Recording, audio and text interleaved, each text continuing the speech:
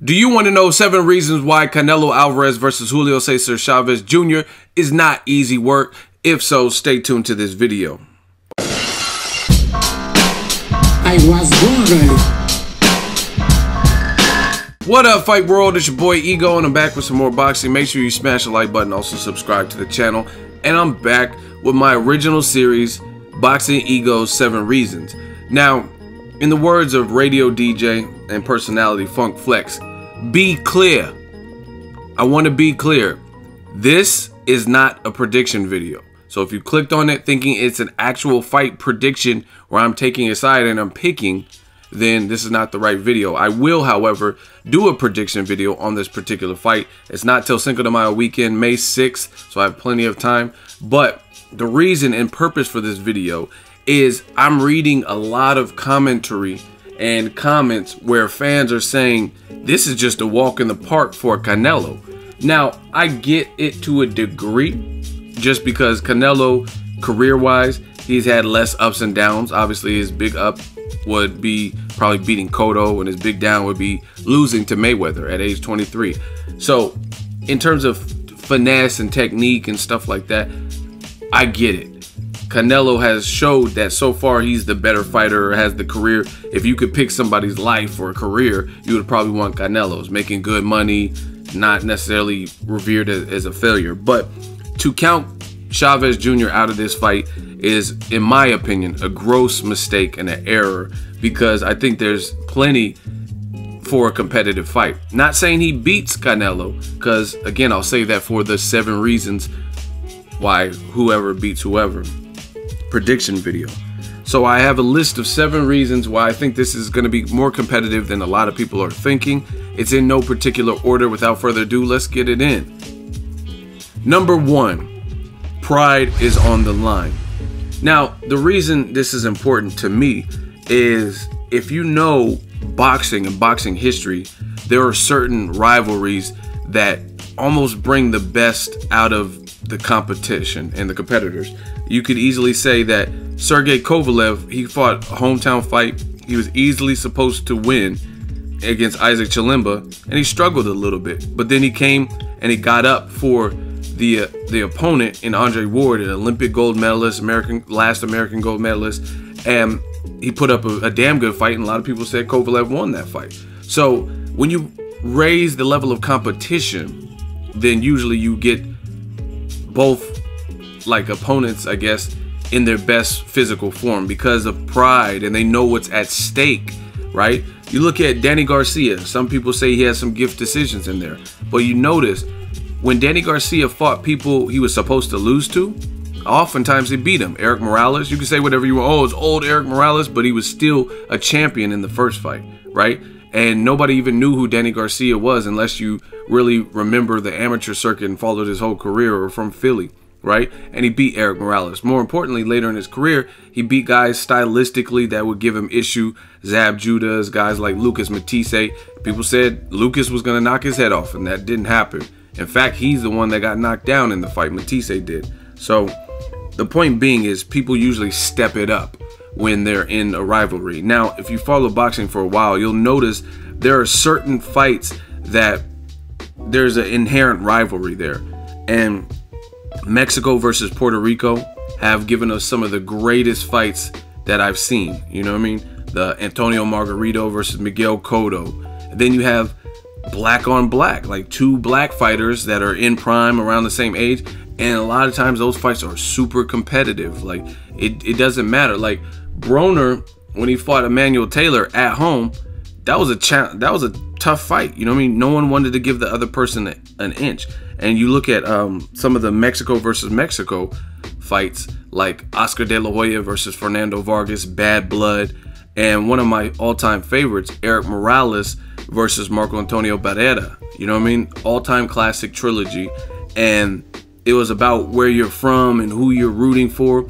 And you had the Mexican populace and just boxing fans in general split.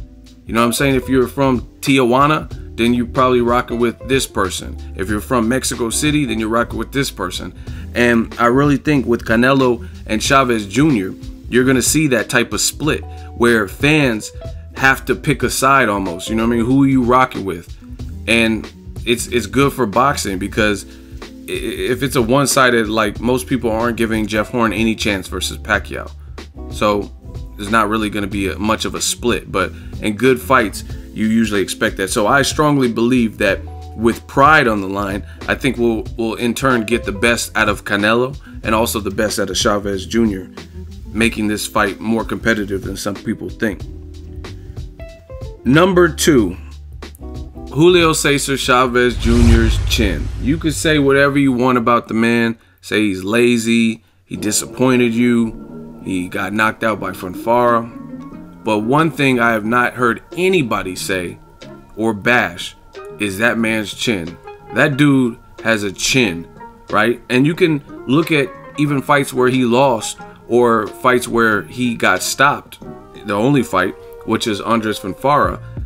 Fonfara's not necessarily the biggest puncher. Chavez Jr. took that off of a long layoff. He was dealing with a lawsuit with Top Rank, trying to be released from his contract. And after over a year, he finally got out of that Top Rank contract, signed with Al Heyman. His dad, Julio Cesar Chavez Sr., Mexican legend, said, don't take this Fonfara fight. This is dangerous, and you've been on a long layoff and haven't really controlled your weight and things like that. Chavez Jr., being hard-headed, stubborn, said, I know, Dad, I got this. Did the fight at light heavyweight, which you have to imagine, when he had, before his last time in the ring, he wasn't at light heavyweight, and then he had that legal issue with Top Rank. Then he moved up to light heavyweight, and I believe he missed weight for that particular fight in the Fonfara fight. So against his father's wishes, he still took that fight. And to me, what I seen a Chavez Jr. that was getting broken down systematically.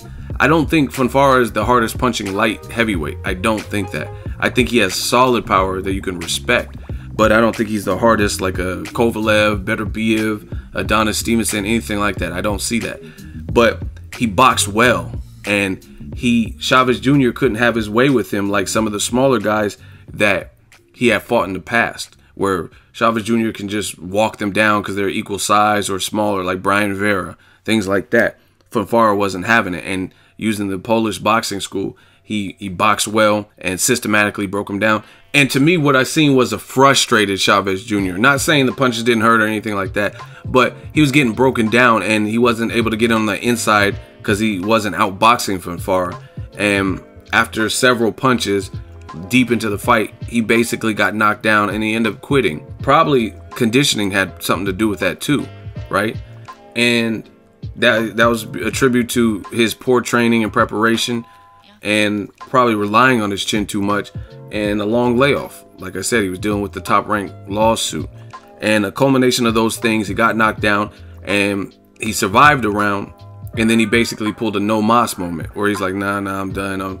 I'm not trying to have no more. But even with that, he didn't get laid out, you know what I'm saying, put on a stretcher. I mean, actually, he did get put on a stretcher to check him out as a precaution. But what I mean is he didn't get like knocked out like Marquez knocked out Pacquiao. That's my point. So I do think Chavez Jr. has a hell of a chin, right? Take it back to Sergio Martinez. Martinez laid Paul Williams out, right, in a brutal fashion. And I'm a huge Punisher Paul Williams fan, and that was brutal to watch. Single shot, thudding power, southpaw, slick, hands down, fast hands, fast feet. Martinez is a beast, one of my favorites, Maravilla. And for 11 rounds, Chavez Jr. had no answer for Sergio Martinez. Martinez did whatever he wanted, whenever he wanted, for 11 whole rounds. And Chavez Jr. he had to have a chin, because I seen the pictures of his face after, and he looked horrible. Black eye, busted up face and lip and cut and bruising and reddish purple. I mean, he was getting tore up by Sergio, and he still had enough energy after taking all of that punishment versus Martinez to nearly stop Sergio Martinez in the 12th round, similar to Chavez Jr. versus Meldrick Taylor. So one thing that I noticed, and Canelo is a solid puncher, but his style is not like Sergio Martinez at all. I don't even see why people would even compare that. But I'll get to that a little bit later. But overall, Chavez Jr., he has a chin. He has a man-style chin. And I don't think that's going anywhere, even with the Fanfara stoppage loss. In at number 3, Canelo's a boxer puncher. So the thing with Canelo being a boxer puncher is that's good, but he also fights in spurts from what I've seen, where he's kind of carefully picking his shots. I've seen him get aggressive, but it was with a certain level of opposition, like a certain style, I guess you could say, like Edeslandi Lara. He got kind of aggressive with the body work and stuff like that. But I have a hard time believing that he's gonna go away from the boxer puncher role against a guy who's taller than him and a known come forward pressure fighter. He did do it, and he was aggressive, and I think he surprised Alfredo Angulo in their fight, because the first round he came out aggressive and just started mopping up Angulo. But it's a little bit different because Chavez Jr. at the very least is a bigger version of Angulo, a guy who's a come forward brawler type.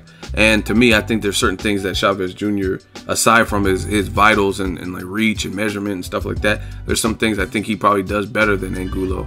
I would say his hands are probably not as slow as Angulo, and I think that Chavez Jr. at that point, or at this point, I think he's a better body puncher. So Canelo being a boxer puncher, he's gonna have to think in there because he is in there with a bigger person, and he's kind of economical and selective with his punches, unless he has you badly hurt, a la James Kirkland, and then he'll try to finish you and stuff like that. But that style, we've seen, like I just said, Sergio Martinez dominate him for 11 rounds. And Sergio is a bicyclist who's always riding bikes. You watch the 24/7s and stuff, and he used to play soccer too. So he's just an overall super athletic guy, right? And he's more lean, more light on his feet and things like that. Canelo, I wonder if he has the stamina to do that, because Sergio Martinez, like I said, he used to go on like decathlons and get his Lance Armstrong on and go on like tour de forces and things like that. So I don't know how Canelo's cardio would be trying to fight the bigger man and fight him off and ward him off. Number 4, Canelo is coming off of an injury, and a hand injury at that. His right thumb was hurt in his fight with Liam Smith. Liam Smith, also a taller fighter, a guy taller than him, but it's a bit different because Liam Smith, he's, I guess, a pressure fighter, but no one had really even seen Liam Smith on this side of the pond. So it's kind of hard to gauge. I've seen, for better or worse, I've seen tons of Chavez fights. Brian Vera 1 and 2, Matavia, his fight with Marco Reyes, his fight with Fanfara, his fight with Manfredi, his fight with Marco Antonio Rubio. I've seen like all of his fights almost since he's become like a name or famous or whatnot. So Canelo coming off injury, that does concern me, because again, Chavez Jr. has a fucking chin and he has a relentless style. And I seen Andy Lee outboxing the hell out of Chavez Jr. early, but if you can't get him out of there, sometimes people do, and I seen this with Conor McGregor too, when he fought Nate Diaz. When you just fight somebody who's tough and that fucking durable and taller than you and relentless, sometimes you exhaust yourself because you're putting too much steam on it, or you're throwing too many punches and they're just keep coming, and it's discouraging. And if they're walking you down, it's like no matter what you throw, it forces the fighter to go into their energy reserves and or be creative, because you got to do this for, depending on what round it is, you got to do this for 3, 4, maybe 5, 6 more rounds. So that's what's interesting to me, and I think this will be interesting with Canelo. He's had some past stamina issues. I haven't seen him recently, but then again, I've never seen someone who's as big as Chavez Jr. with the constant pressure with the chin of Chavez Jr. who's going to apply that type of pressure. Guys that arguably beat Canelo, like Edeslandi Lara or Floyd Mayweather, who definitely beat Canelo, they weren't applying a constant, non-stop pressure. There were spots where Floyd was walking Canelo down. I give Floyd that, being the smaller man. But it's not the same way Chavez Jr. fights. Chavez Jr. is not known for defense, and he's going to apply a constant pressure. So it's going to be interesting because just like I said with Conor McGregor versus Nate Diaz, you don't want to blow your wad, so to speak, and exhaust all of your energy trying to keep this man off, throwing every single punch that you have. It's going to be interesting. And coming off of an injury, a hand injury at that, it's going to be interesting because Chavez Jr. just looks like he has a thick skull, like just a hard ass head. And you just keep hitting something, hitting the target, and bow, bow, and they're not going down, then things could get real interesting real quick. Number 5, Canelo has slow footwork. Now, this is one of the things I've seen in the comment section heavy. Lots of comments about this. People are falsely, this is what I hate in boxing. People always give credit to other fighters for another fighter's fight or game plan. That's not how boxing works. Triangle theories never really work in boxing. You look at Tim Bradley. He beat Pacquiao the first time, whether you agree or disagree, whatever. Then he lost twice to Pacquiao, right?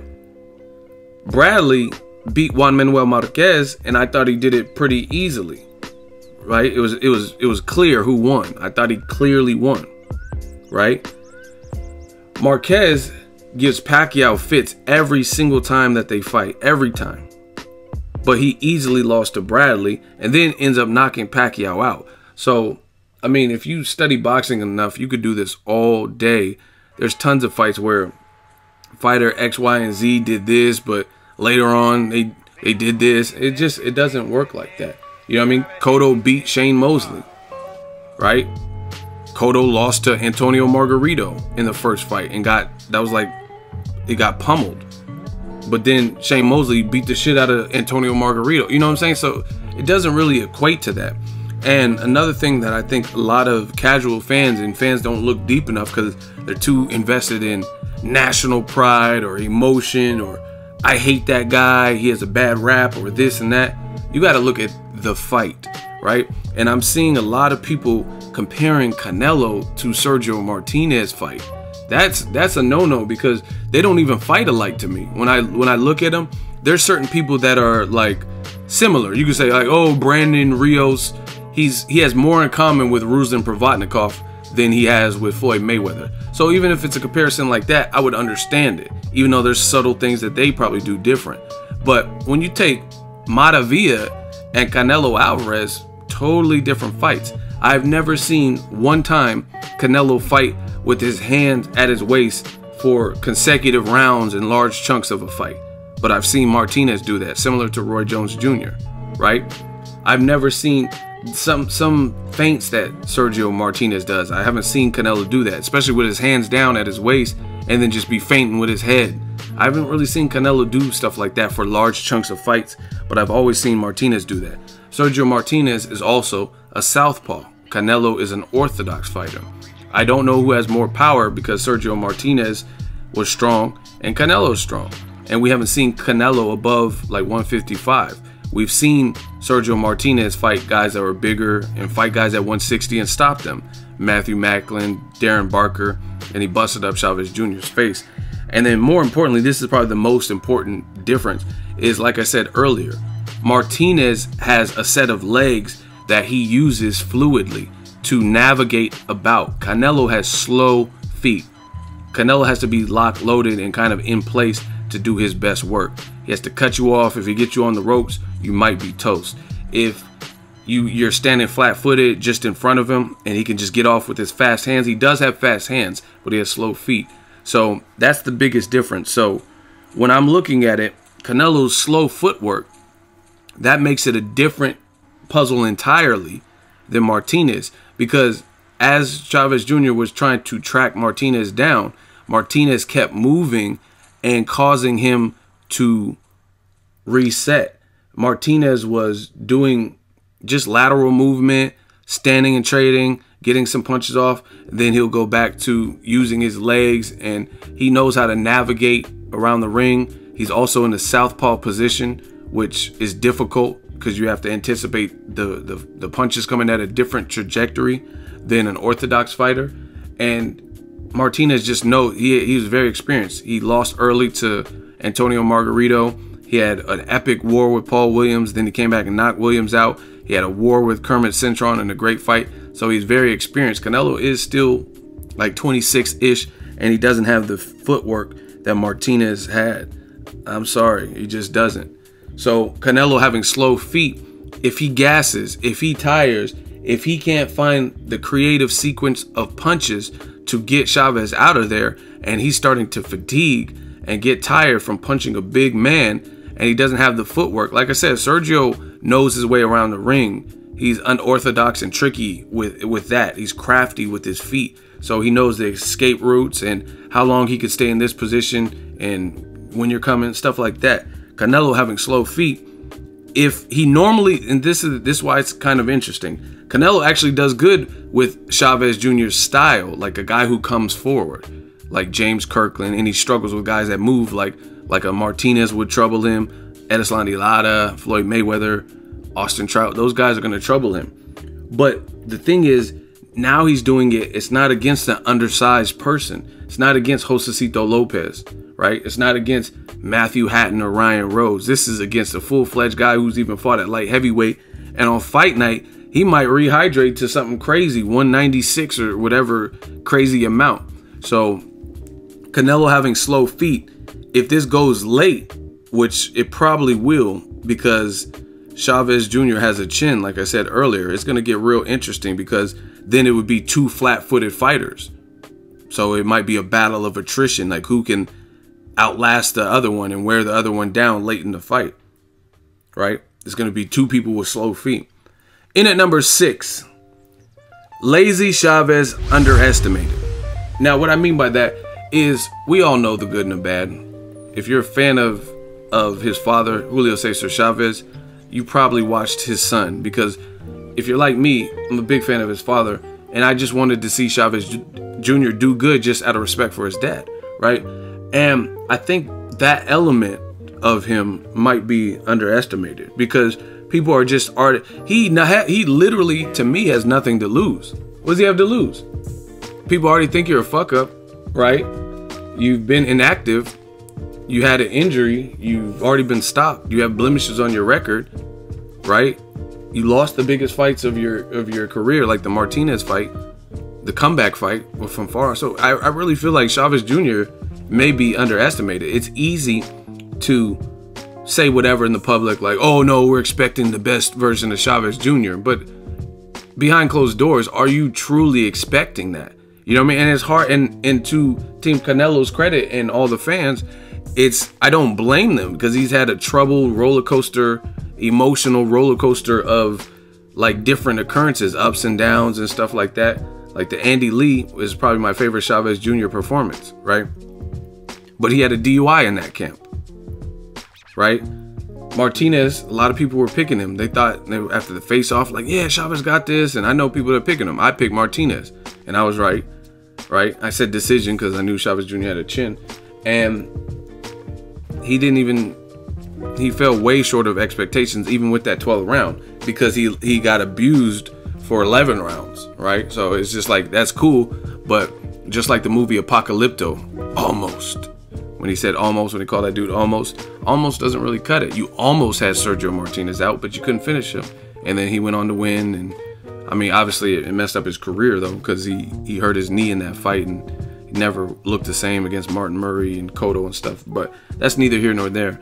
The bottom line is, to me, Chavez Jr. is the one that has a lot less risk in this fight, because people are already expecting him to do bad, which is the point of this video. So to me, he has nothing to lose. He's already considered the guy who's shameful and not living up to his dad's name, lazy, undisciplined. We've seen it on 24/7. He's eating cereal. He's eating Cocoa Puffs and Lucky Charms and his pink chonies. Like, he failed a drug test for weed. He balloons up in weight.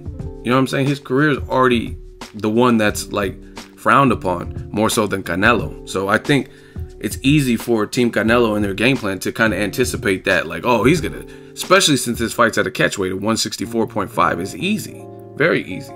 You look at it and you're like, oh, he probably can't even make weight. That's why they took the weight down to 164.5 from 165. 165 might even be killing Chavez Jr. to make, right?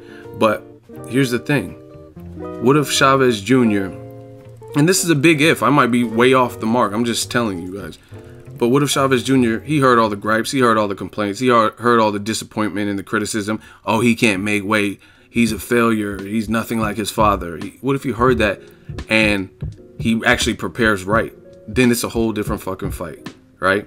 If he makes weight, and he has plenty of time to do it, and the good thing for him is he just fought Dominic Britch in Monterrey, Mexico in December. So he already had to make 168, so he had to get his weight down to make that. So I know he was supposed to fight Badou Jack, and he pulled out with injury, things like that, the weed, all that. But at the end of the day, if he comes prepared, which is a big question mark, it's just like Mario Brothers when Mario's underneath that box and has a question mark, that's Chavez Jr. But the wild card is, what if he does prepare like he's supposed to be preparing because he's heard all the criticism and he really comes? Then that underestimation could come back to bite Team Canelo in the butt. And the 7th and final reason, drumroll please, Canelo is moving up double digits in weight. Even with the catch weight of 164.5, he just fought his very last fight at 154. And I think that's huge because on top of the things that I said, like Chavez is tough, he has a chin, he showed that he's durable. Moving up in weight is no joke. I've seen fighters move up in weight and instantly lose, and they looked unbeatable in their previous division. Look at Adrian Broner, for example. He was tearing guys up at 130, 135. Jason Litzau, Vicente Escobedo. My favorite Broner performance was Antonio DeMarco, a champion at the time, lightweight champion, chopped him up. Then he moved up 2 divisions and fought against Paulie Malignaggi, and Paulie's not even the biggest puncher. Tough fight for him, split decision win. Some people thought Paulie won that fight. Very next fight got thrashed by Chino Maidana, another one of my favorites. So moving up in weight is no joke. Where Broner's power looked crazy at 30 and 35, guys could deal with his power a little bit better when he moved up to welterweight and even 140. So Canelo's moving up past the regular middleweight mark to almost super middleweight. 164 is pretty much in between the two, almost as close as you can. It would have been at 165, which would have been dab smack in the middle, but they changed it, wanting to use their A-side leverage and have some kind of advantage. So they changed it to 164.5, which is still midway, you know what I mean? So he's moving up a lot of weight against a durable guy. So I'm telling you guys, if Chavez Jr. really comes, and I think Chavez Jr. truly wants to get the Mexican public's favor, and if he comes correct, this is going to be a real difficult fight where we might even see an upset. To me, I view boxing, so it's not even a huge upset. Just like Ronda Rousey, people call both of her losses upsets. Those weren't upsets to me because I knew what Holly Holm could do, and I knew Ronda Rousey didn't have a stand-up game. Same thing with Nunes. I knew she was a powerful striker who was not going to be discouraged. So that's the 7 reasons why I believe this will be a very competitive fight, a lot more competitive than some of you guys are saying in the comment section. That's just my thoughts. Just my thoughts, people. Let me know what you guys think. Drop your fight predictions below, and we shall see. I will drop a 7 reasons to give an actual fight prediction, but I still got to study some tape and decide where I want to go with this, because this is not a walkover opponent. Cinco de Mayo, it's a known Mexican-American holiday here in the States, and I think pride is going to be huge, and pride could will whatever winner to a victory. And this could be a battle of attrition, battle of chins, and who has the better body work and who can endure more. And it's everything on the line. So let me know what you guys think. Julio Cesar Chavez Jr., will this be competitive with Canelo, or is Canelo just far too skilled? Drop that in the comment section. Make sure you share the video, like the video as always, hate, comment, and subscribe. Till next video, is Ego signing off. So if you enjoyed this video and want more content like this on the channel, you can show your appreciation by going to the PayPal donate button or the YouTube support button, and you can donate any amount that you feel is equivalent to the value of this video. Much more to come. Thank you guys for your support. Boxingego, the future of boxing.